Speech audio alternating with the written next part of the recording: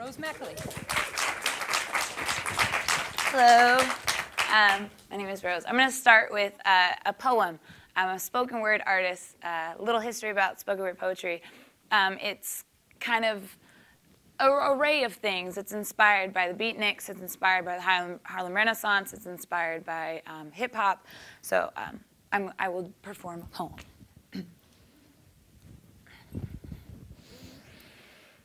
One in a million. That's how many people have your reading disability, Roseanne. 1 in a million. That's what the well-paid doctor told me. But don't worry, he said, you're not alone. 1 in a million, and I'm not alone. That makes as much sense as this mumble-jumble shit they call an alphabet. A-E-I-O-U-N, sometimes Y. See, I didn't know these letters were special, and that these letters were going to make me special. I can't recognize vowels, and those little perks like to play word games, up, down, left, right, vertical across the page, like chess pieces in a never-ending board game. See, I don't know what you learned, but I learned E came before I. If it didn't, then they should have rearranged the alphabet as I, E, F, G, T, Q, R, S, 7, 9? Ah, screw it. You got me memorizing thing like it's worth it. I think spelling altogether is preposterous. Preposterous. P-O-S-T-E-Z-R-N. Preposterous. Okay, so my spelling's a little off, but have you ever studied English spelling? Take the word drunkenness. D-R-U-N-K-E-N-N-E-S-S. A drunk came up with the spelling. I know this because A, there's not enough thought put into it, and B, there's too many N's, and well, drunks never know when to end. There's an L in salmon. Why the hell is there an L in salmon? Now you got my ears jumping riverbeds trying to hear that L in salmon, and all I'm doing is hitting walls, and all I gotta say for it is, damn, A-E-I-O-U, and sometimes I ask myself, why? See, bullies used to hold books over my head yelling, spell it, Rose, spell it, and you'll get it. I was put in exile for even going near a library. First, I blamed it on my pencil. It seemed to be holding everyone else's words just fine. I cursed each one I picked up, spelling wrong again, and again, and again, till the paper was nothing but pink marks and my eraser had crumbled down like a watered-down tumbleweed. See, the brain, it's like a windowsill. Outside, stage left, there's an apple tree. Replace those apples with letters. And when someone approaches you and asks you to spell something, you can grab outside your window, grab the letters necessary, and look, you have the word predictable. Well, aren't you so smart? See, my window is a lot smaller than others and really dirty. And my apple tree is kind of dying and wilted in the distance. So when I do reach for letters, I bring up nothing but sawdust and paint chips. So do it. Prick me again with one of those insults and pour lemon juice in my wounds. Let me shrivel up like that slug used to torture on boring summer days. And when September comes, I am nothing but a ghostwriter writing in invisible ink. See, my writing was fine. The spelling was being held against me. I had great placements for nouns and adverbs can embrace a beautiful, elegant adjective with ease. I fill up with tears at the sight of a spelling bee. And this is my apology to anyone who says I can't be a poet because I don't know how to spell. Well, guess what? You're wrong. Because not only do I write, I also spit, and I spit nothing but fire, so call yourselves cremated. Yes, I have my obstacles, A-E-I-O-U, and sometimes Y, but as you can see, they haven't stopped me yet. Thank you. Thank you.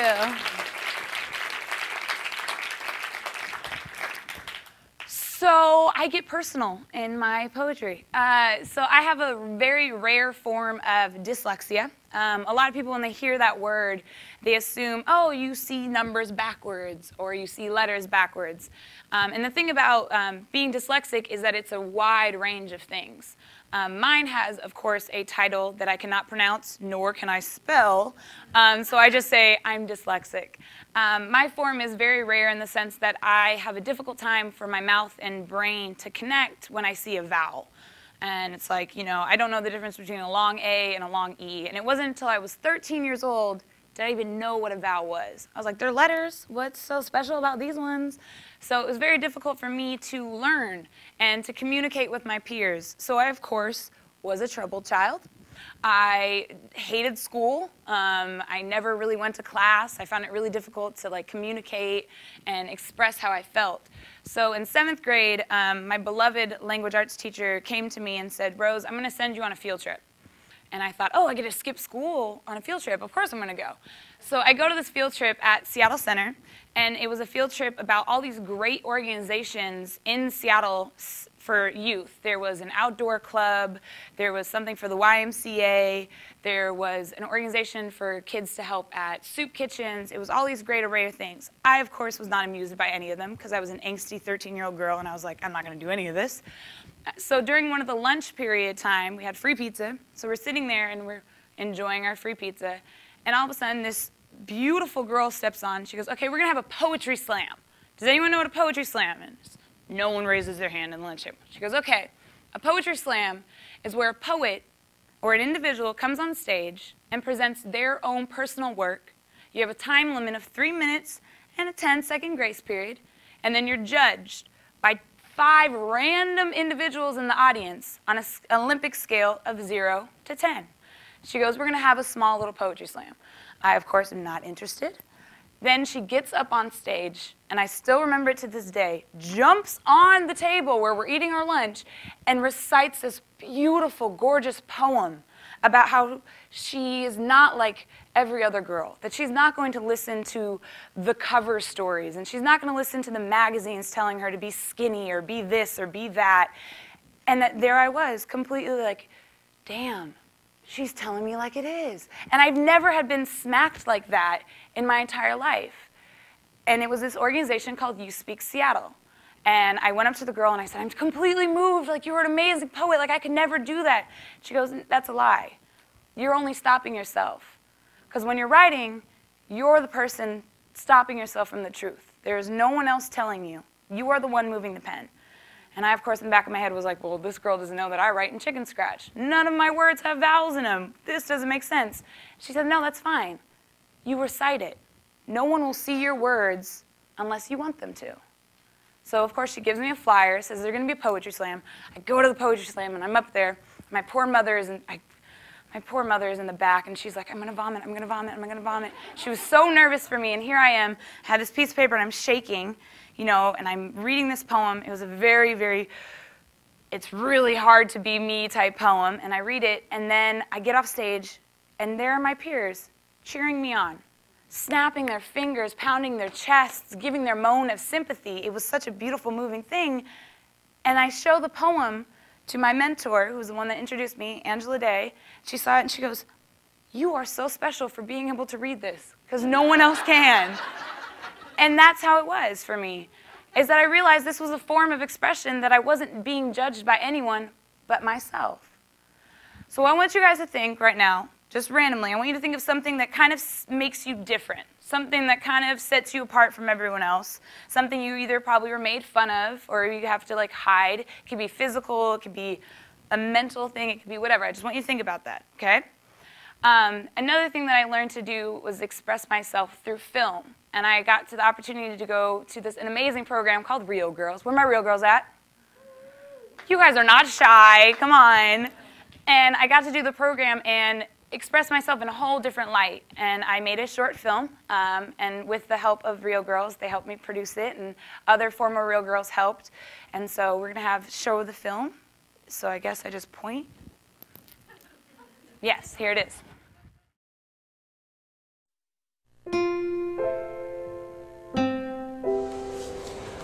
Some people are destined for greatness, and others are not. Hopefully today, we will do better.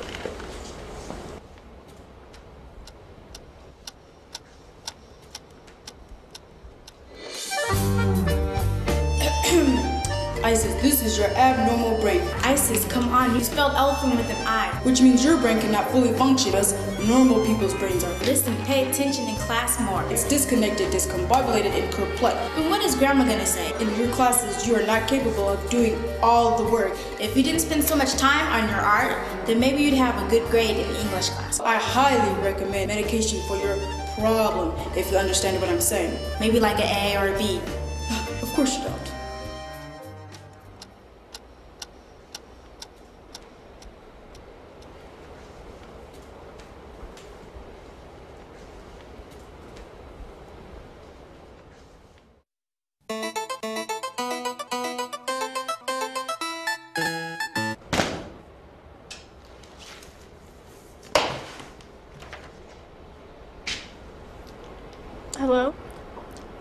I heard. Of course I heard. How couldn't I have heard?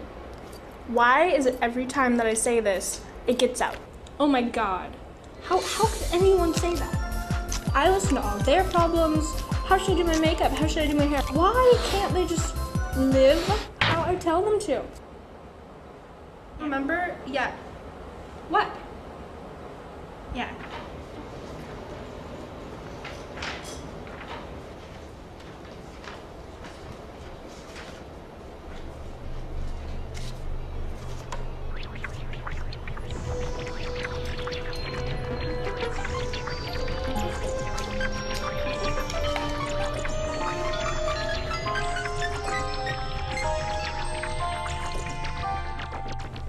Isis! Isis, wake up!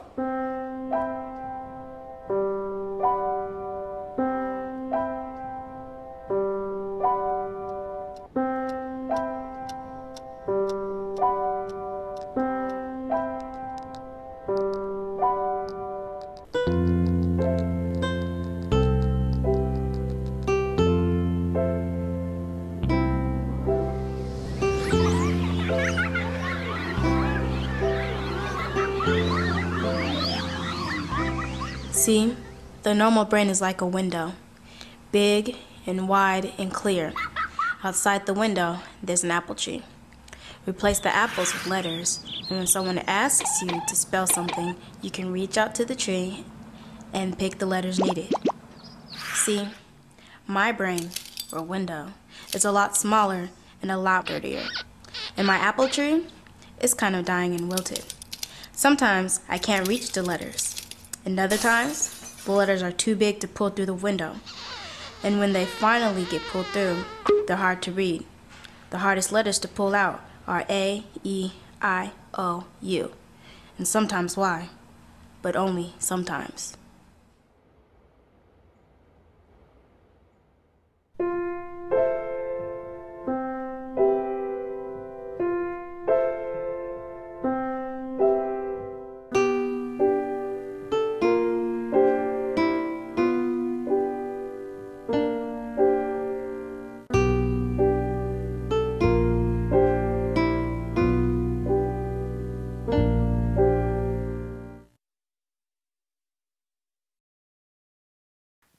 So yeah, this was the film that I had a great opportunity to make with my fellow Reel Grrls. And I realized that it was another way that no one had to see my spelling. It was another way to express myself and not use my disability or my dyslexia as a crutch or an excuse. So I asked you guys to think of something that sets you apart, okay? What I want you to do, your kind of like homework assignment, is I want you to go home and make something that I call a pinky list, which is a list of things that make you kind of quirky and weird from everyone else, right? So the top of mine is I don't recognize vowels. Another one is I have a fear of bananas. I don't know why, I just don't like them. My socks never match. I own gold shoes. So it was this kind of thing that this pinky list let me say that I'm, you know, okay, I might be different, but so is everyone else. Maybe there's something on my list that's on your list. Maybe there's something that you don't, maybe you don't have a fear of bananas. But either way, that's not something I'm going to use as an excuse. So that's what I've kind of learned. I'm going to close out with one more poem. Since this is a TED Talk for women, because women rock. Yeah, I said it. This is a poem inspired by one of my favorite women in literature. This poem is called A Woman's Will.